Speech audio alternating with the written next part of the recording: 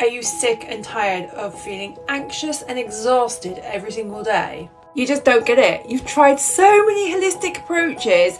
You've bathed in Epsom salts, you've had your tarots read, and yoga, you've dabbled with crystals, you've even cut caffeine out, and yet nothing seems to work.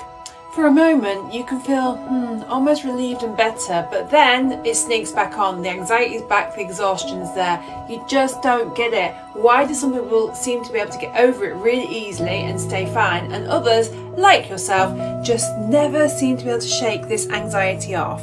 I'm going to tell you why, and I'm also going to tell you what you can do. If this is you, then stay to the end because the last part is integral to this shift. I'm getting serious now because I've got the paper and pen out.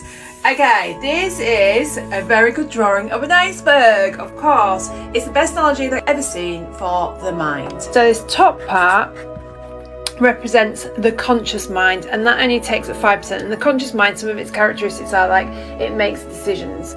It's the part of your mind that will be scrolling through TikTok and something will catch your eye like this video and you'll stop because you're like, oh, there's something in this for me. It's a decision-making part. The best way to describe the unconscious mind is that part of the iceberg that's under the water that you can't see, but it's like the biggest tape recorder you've ever had. It's recorded your whole entire life, and things like your belief systems live down here, your values live down here, your perspective on life lives down here, memory lives down here, and emotions live down here. Any negative emotions from unprocessed past traumas that's never completed the cycle and has literally just been stuffed down into the unconscious mind where it gets locked away in a box until hopefully you deal with it one day. You'll know if you've got unprocessed past stress or trauma in your unconscious mind because it then starts to create symptoms. Some of the symptoms can be consistent anxiety, poor sleep, headaches, intrusive thoughts, depression, aches and pains in the body, and the list goes on. And we call this a dysregulated nervous system. You're wondering why I'm looking so happy about this. And the reason is because to regulate the nervous system is not that difficult once you know how.